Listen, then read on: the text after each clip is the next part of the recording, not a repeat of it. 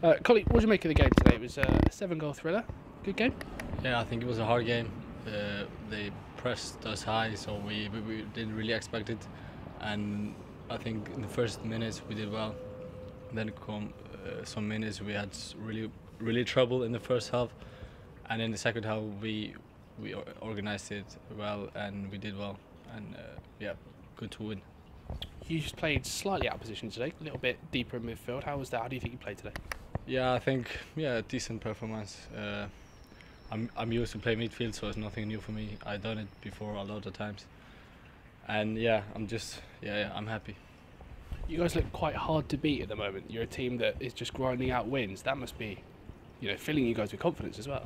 Yeah, exactly. I think we feel like we're not going to lose. We feel like we're going to win every game, and that when you get that feeling, then you're on a good way, I think, and we're on a good way right now.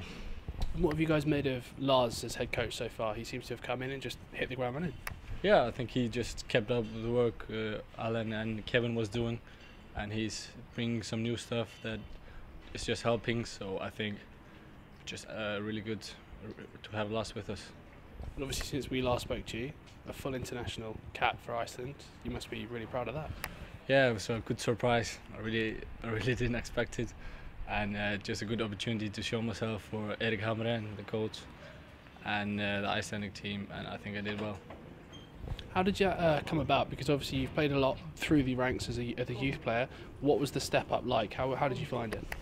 It was hard, but not as hard as I expected, because it was not the best team we have. Obviously, it was the B team for the Iceland. The coach was trying to see new guys, but it was just really good experience. I learned a lot, and just nice to see how it works there.